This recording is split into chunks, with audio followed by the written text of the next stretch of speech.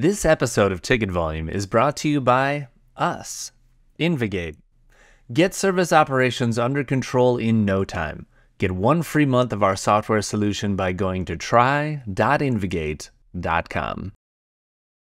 Ticket Volume is proud to present an absolute legend in service management who got their start at WebMD as a technical services manager and has a range of experience from Front Range, now Ivanti, Network D, TouchPaper, and LANDESK before founding ServiceSphere, the first social vendor for ITSM. He's also worked at PinkElephant, ServiceNow, BMC, Healthways, and Compassware before going independent as a consultant, author, speaker, and global personality.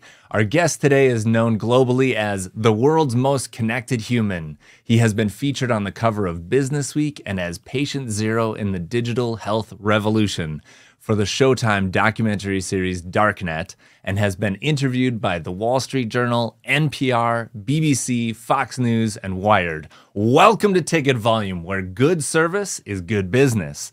We share news and information for improving IT experiences. I'm your host, Matt Barron, and each week I get to chat with different humans to share insights on service management, technology, and business, and this episode is going to stand out. I hope you're ready for a doozy, because without this guest, there would be no Ticket Volume. So I also hope that you will leave a comment, connect with us, or share our podcast with someone. Get involved, get us improving. And also, if you want to dig deeper into the future of work, you may want to check out Invigate Unbound, our yearly initiative that gathers some of the brightest minds in AI, IT, and the future of work. You can get early access at invigate.com/invigate-unbound, or follow the link in the description. But for now, let's begin. Welcome to Ticket Volume, Chris Dancy. Hello, Matt. Welcome to ITSM. So for those of you who don't know, Chris put out a tweet, 2 decades ago about starting an ITSM podcast, and I've never looked back. Chris introduced me to podcasting, and what an inspiration you've been to me, Chris. I greatly appreciate you being here. Thank you. I hadn't done the intro though. Welcome to ITSM Weekly, and gosh, 15 years. I don't know. It's been at least 10. I know it's at least 10.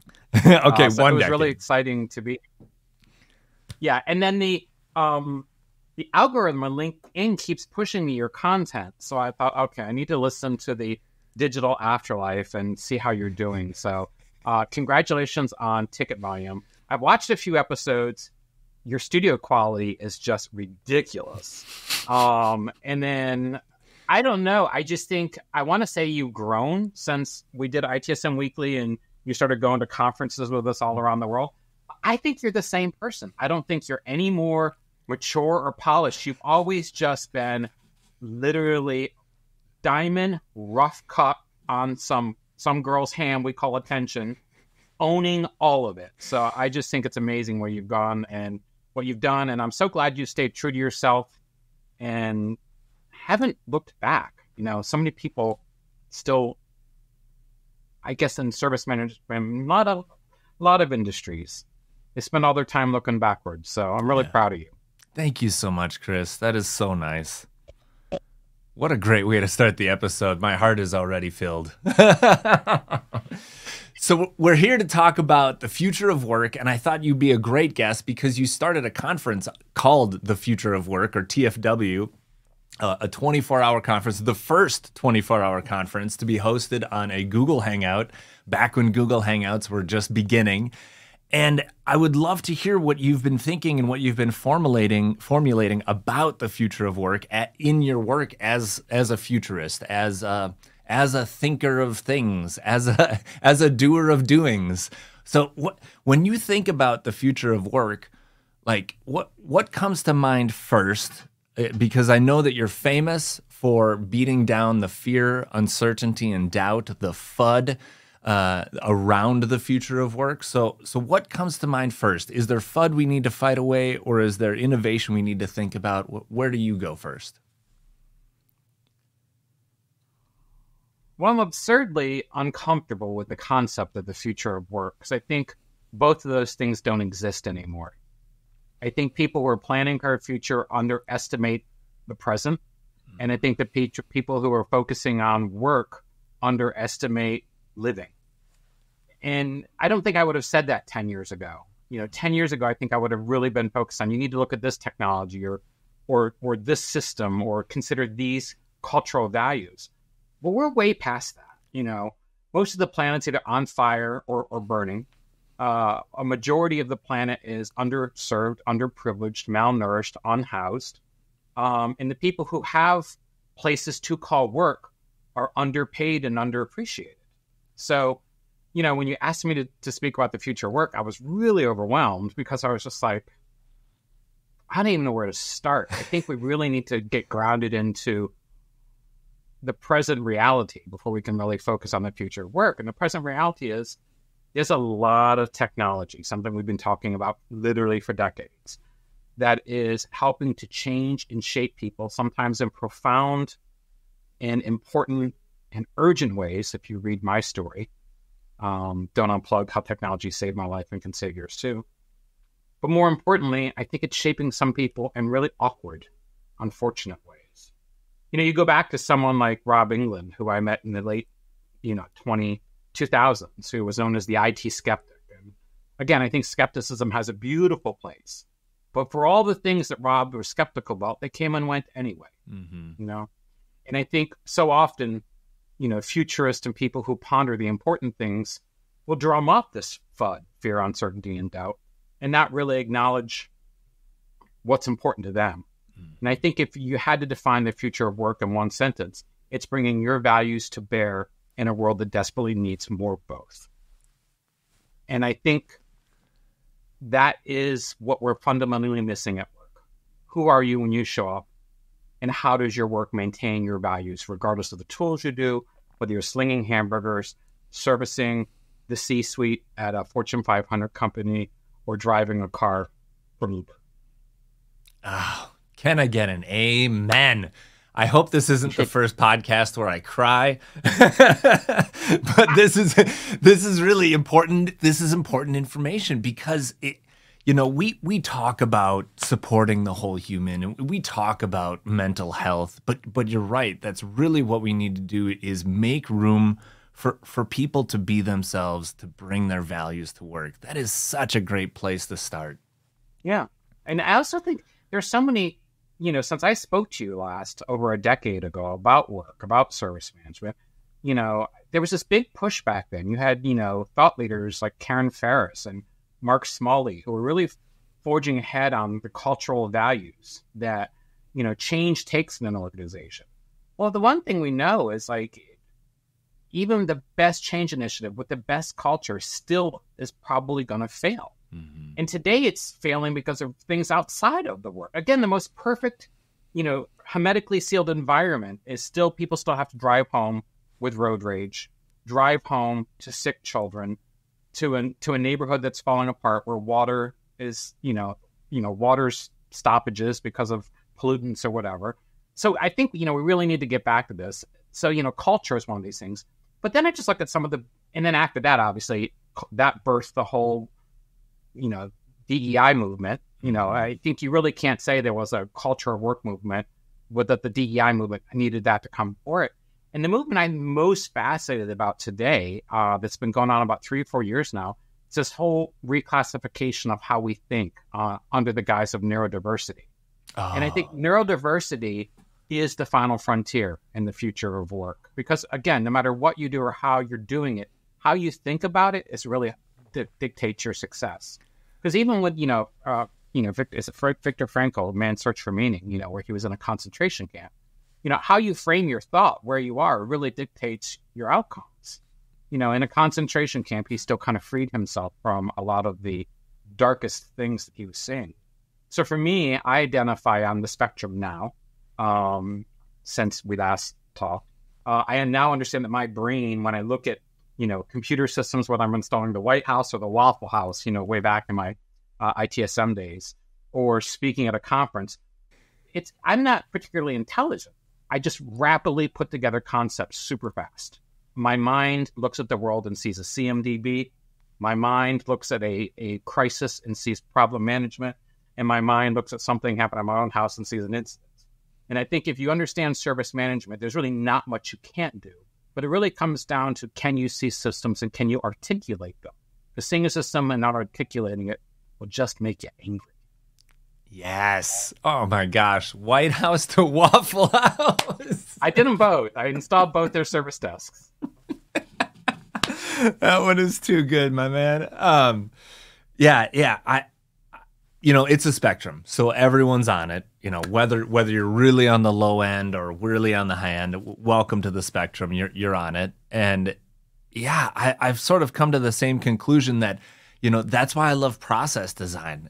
I love control. I love boundaries. I understand how work can move from one place to the next. And yeah, that really is a challenge. And this is really where I think HR departments have a large row to hoe, because they, adapting to the individuals is difficult.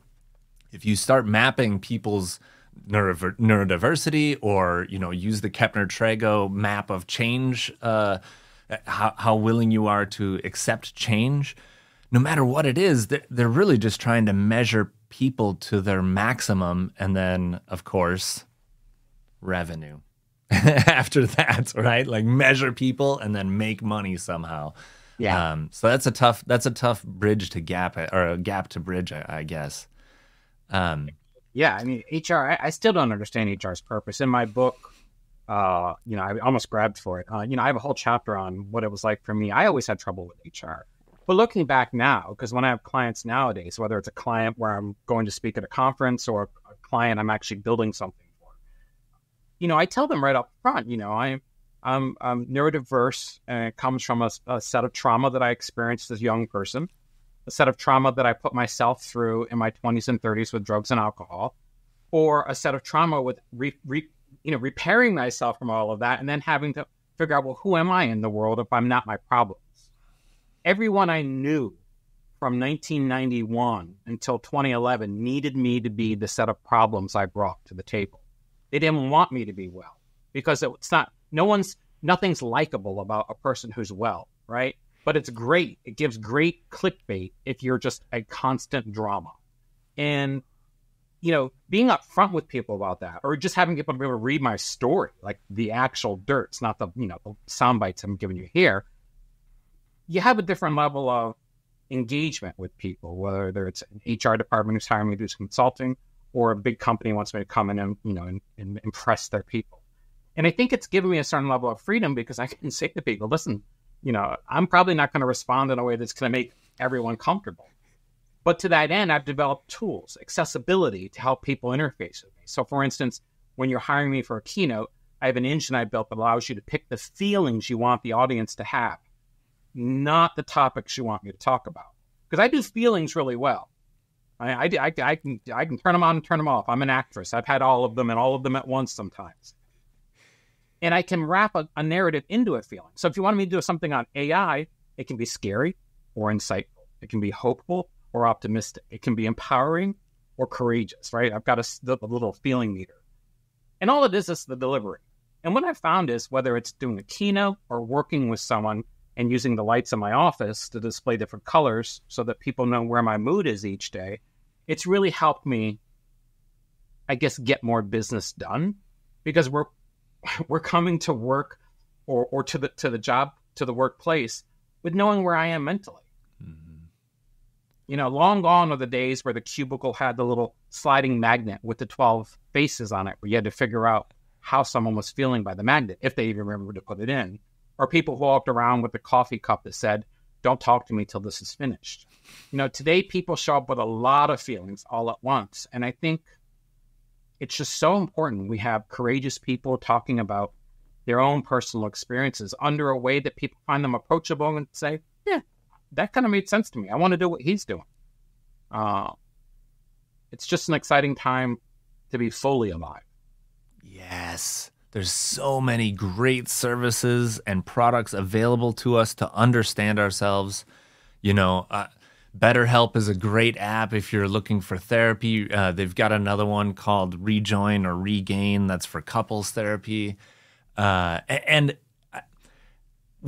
the gap that I see that I would love to see an innovative company adapt would be, provide psychological services for your employees. Get rid of StrengthsFinder, like you were pointing out, and instead, like, help people discover their emotional status, help people invest in themselves as part of work so that they can be healthy, so they provide the best service and support, let's say, if they're on the service desk, for example.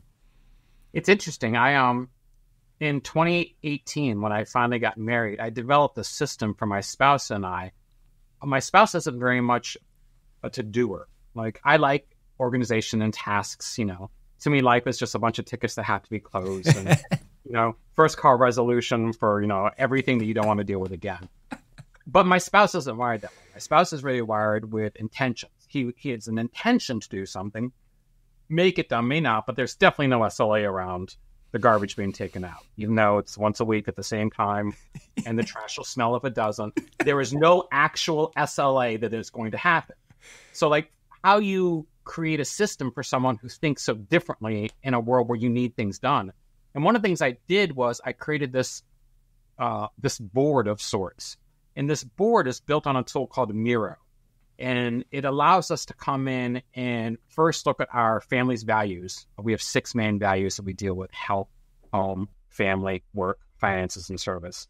And then it allows us to look back at last week and forward at the week coming.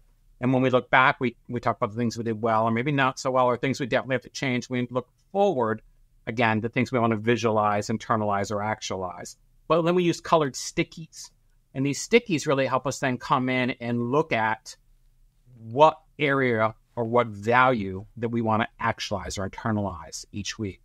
And in doing this, it's really helped us, I think, come to a point where we can see each other through the lens of what our needs are and not so much what needs to be done. Because my need is much different than what needs to be done. My need is to be heard and understood that something's important to me and aligns. That's much different than the trash needs to be coming out. Because if the trash never goes out, I'm fine. But it's nice to know that you understand that it's important, that it should be. That's step one. Does that make sense the way I'm saying it? 1,000%. It's the feeling behind the task. It's not a task list. It's the outcomes of the task being, like, imagine a ticket comes in and a person says, my computer is broken. That's like traditional what we hear, but really what they're trying to say is, I can't reach a customer whose child is dying. Yeah. And if it makes me anxious not to be able to return a phone call. Bingo. I mean, more than like, I'd even put my needs in front of the businesses. Yes, the business needs to call this customer, but it makes me anxious if I can't. Right. And I think that's really where HR and IT, something we've talked about, the mirroring of those two departments, now that everybody is basically a walking machine, needs to really look at. And like, what do you need to function? Because gosh knows it. Here I am in my, mid to late 50s. I'm tired by 2:00. If I had to actually go to a job where I had to work, from 8 to 5, I'd actually have to say, can I lay down from 2 to 3? It's a lot, But I also think that aging is one of these amazing things that allows each of us to lean into the frailty and the ephemerality of just your vitality. 10 years ago, like, I could do a lot of stuff, right? But like today, I just can't. And my mind tells me, yeah, you can, but then my body says no. So it's so different now that everyone is so fragile, and I'm kind of here for it. Yeah. Yes, I'm here for it too. I feel the same way. I'm in my, I'll say early to mid 40s. We're dating this podcast, but and I have less energy than before, and I would say less ambition, because I've been slapped down enough times. No, you can't do that. No, that's not going to work. But I have more wisdom and intelligence than ever before. And so hopefully my 8-hour workday that used to turn out, let's say, 4 hours of work, of quality work, now I can work for 4 hours and it's all quality all the time. Yeah, Yeah, remember that Tim Ferriss had the whole 4-hour work week and stuff. And that's, again, I think there's just so many tropes around, saving time and doing things. And on my personal journal, the one I fill out 3 times a day and have for like the last 10 years, I have a line at the very end of it, at the end of each day that I have to read. And it's, you can't save time, you can only spend it right. And I spent decades trying to save time, optimize time, do time different. And for me, it's just like, it was never about the time. It was about myself. So many people with ADHD will beat themselves up because they'll spend like 4 hours making a list. And they're like, well, they got nothing done but the list. Well, the list was the purpose. Your brain needs to defrag, just like an old physical hard drive. And list making is a way of defragging. Your list was part of getting something done. Procrastination is part of getting something done. Things don't happen until they are supposed to happen. And you can blame yourself for that. You can shame yourself for that. Or you can go to a boss who's going to beat you up Monday through Friday for not following their sets of procedures. But things are going to happen when they're supposed to happen. And I think until we kind of come to terms with ourselves and be patient with our minds, something we're going to hear a lot about in this talk, I guess, we're just going to constantly suffer. And there's so much suffering we don't need to add to it ourselves. And that way. More amens. I've got a whiteboard over here. And the list, you're right. It defrags my brain. Totally. I can finally like get this weight off my shoulders, and it's there. I when I need it, I can go pull from it and get my work done. And yeah, I struggle with that. Forgiving myself for procrastinating, forgiving myself for missing some of these things on the list, when in reality, they were meant to be missed. Yeah. I mean, if something isn't missed, there's a reason. And if something's missed, there's a reason. I mean, that's kind of the weird thing. I do work with a lot of organizations all over the world. Crazy stuff. I've done everything, since I stopped keynoting. I mean, I'm still going to Europe in a couple months to keynote over there for a big ITSM conference. But now when I help out companies, it's very strategic. My last real job I had was the chief digital officer for a $1 billion healthcare company called Healthways. We had thousands of employees all over the world. I developed an app for them called Compass. It was low-friction data collection, a lot of the stuff I used to be really, really famous for. And, I can still do that in my sleep now.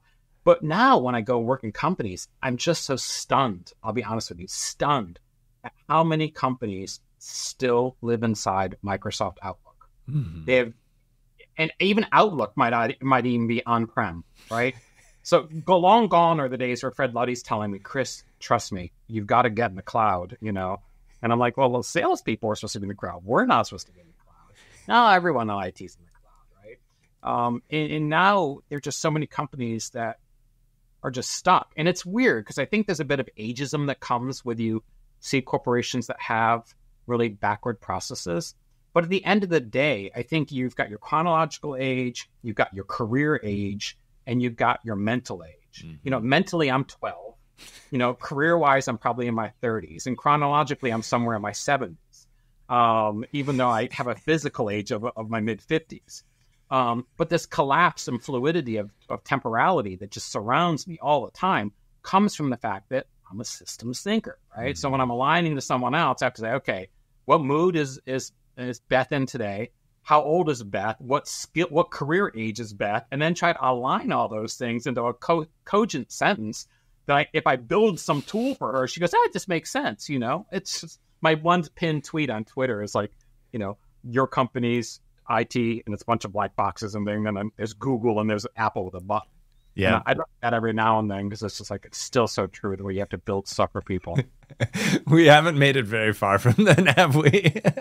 No. I was so surprised when you asked me to be on the show because I don't know if I could even talk service management anymore, but I know that there isn't anything I do that isn't based on service management. Mm-hmm. I'll describe it in a very domestic way to someone in an audience member or a corporation. But inside, I can do the translation as if I'm still a PinkElephant. And Troy, I can't remember Troy's last name. Troy Dumoulin. Troy Dumoulin is, whispering in my ear like a little ITIL devil, like what to say. And over here I've got, Karen Ferris telling me how to say it. And somewhere in back I've got Rob England telling me nothing's going to work. Chorus of vendors screaming, it doesn't matter what any of them say, because if you don't have this tool, it's never going to happen, right? And at the end of the day, I just go, okay, just do what I said. I don't say that, but that's what I say. But it is weird. So where it's going with all that is, the other thing that aging has allowed me to do is just allow some things to burn. Yeah. It's like, okay, I'm not even going to try to save the situation. It'll be best when all the energy is burned out of these people and they come crawling for the solution I gave them months ago. Yeah. Like, oh, sure, here it is. We talked about this. Because my favorite saying at the end of every day is you can't save your ass and your face at the same time, and everybody will always try to do both. Oh, you heard it on Ticket Volume first. That is the one to save forever. That is such a good one. I knew you would bring the heat here, Chris. Thank you so much. Okay, so I want to hear just a little bit more about what technology has got your attention recently. Everyone, if you had a dime for every time someone typed or said AI, we'd all be billionaires. But what has really got your attention? What do you think is going to push individuals, teams, companies to the next level? Yeah, obviously, I think AI is a big role. But when I think about, to me, I can't really say what's next until I kind of, say, well, where we come from. Because I think a lot of times, we don't really think about historically what's happened. One of the things I like to share when I'm doing presentations is this concept of where we come from. So, you go back to the 80s with like box software and how box software kind of ran the world, right? And IT didn't have a lot to do but walk up to your office, right? And install the box software. Make sure that your mouse was, functioning and your 14-inch monitor wasn't, searing a hole through your retina. You get to the 90s and this single-purpose box software turns into suites and connected networks, right? Then IT had a little bit more to do. They had to map and plan. Okay, we've got a server here. We need actually a network cable over to this other building on a T1, right? So all this other, so there's a little bit of planning involved with walking to people's desks.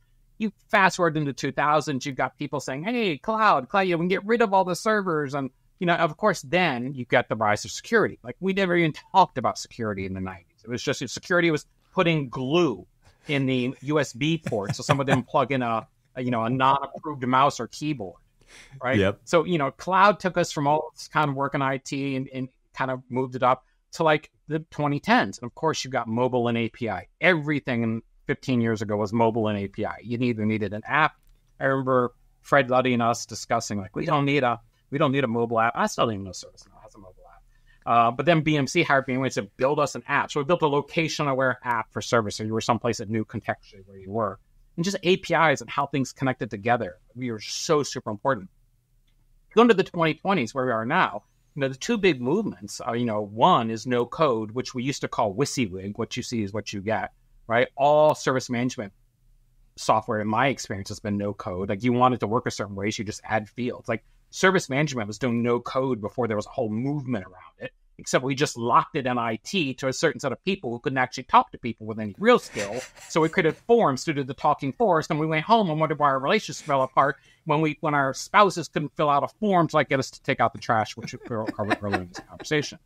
But on the side of that, we got AI, right? So no code really did for data what AI is now doing for everything. So up until this point, it was all this, control, all this kind of access points. It was all this kind of ease of use.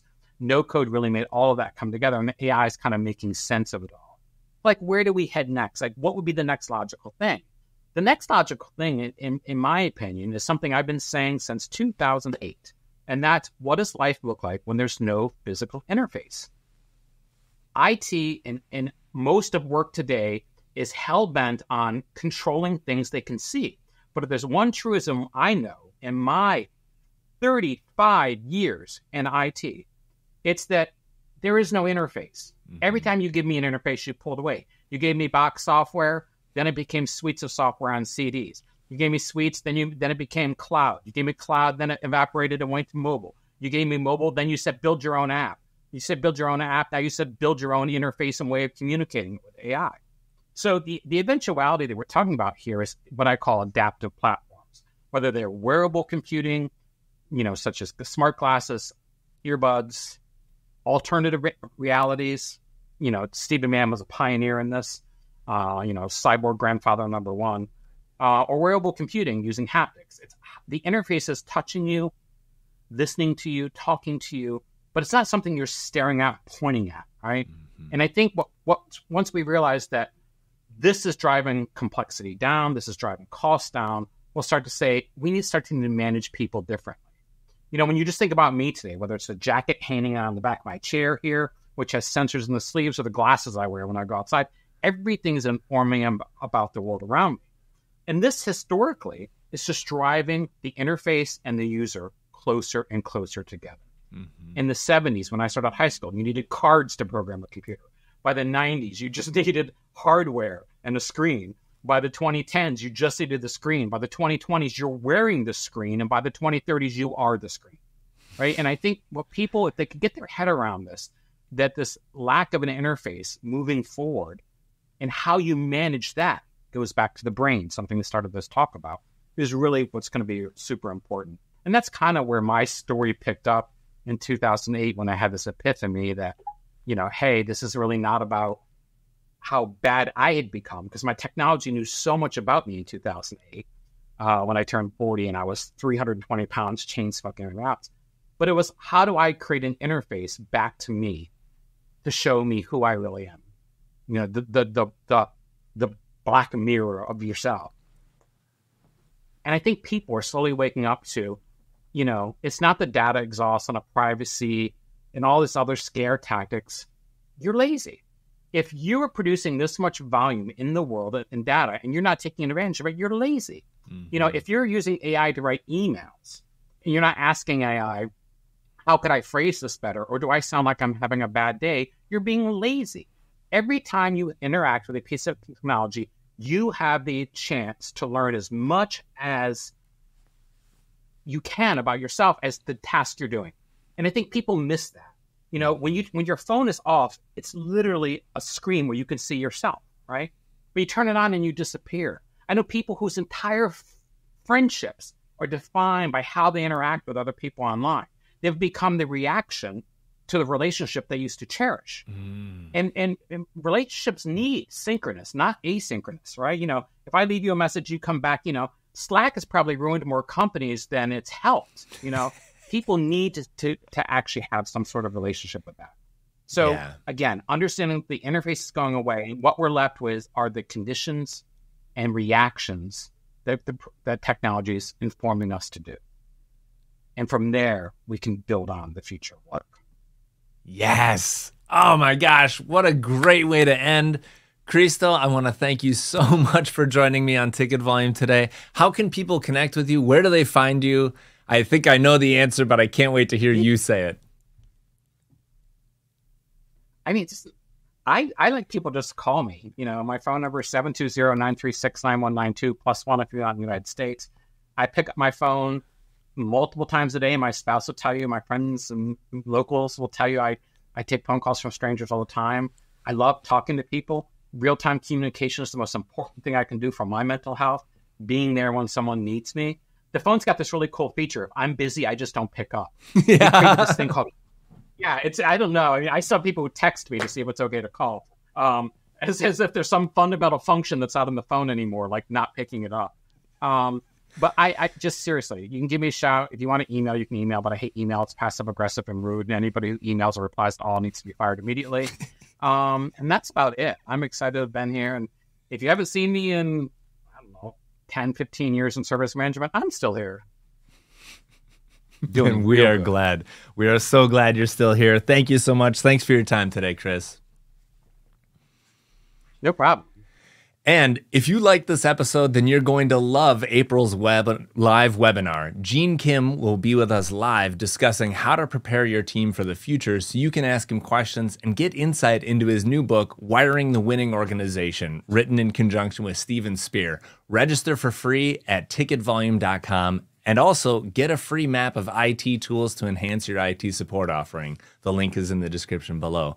Thank you for listening to Ticket Volume. You can change and improve this podcast by DMing me or leaving a comment or just putting it on the internet. I'll probably see it. And speaking of ticket volume, did you know that this podcast is brought to you by Invigate? It's a fit-for-purpose service desk solution with integrated asset management designed to let you focus on supporting your organization without arduous implementations. In fact, IT teams from Toyota, NASA, and McDonald's use Invigate to manage requests, automate workflows, and centralize inventory data so that they can focus on delivering better service, because good service is good business.